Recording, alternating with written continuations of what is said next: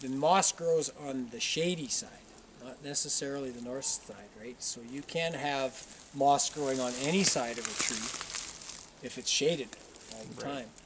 But in a spot like right here, you know, you can average it out after looking at a bunch of these aspen trees. You'll see that the moss typically rises up on one side. This is called a moss stalking. And the stalking goes up the tree. It's higher on this side in the back and lower here. There's more sunlight hitting there. So if you check a bunch of them and kind of average it out, you can kind of, you can decipher that, well, I bet you the sun is usually over there. That's likely south-ish. It's not precise, but it's likely south-ish, right? And sure enough, it's higher here, a little lower there.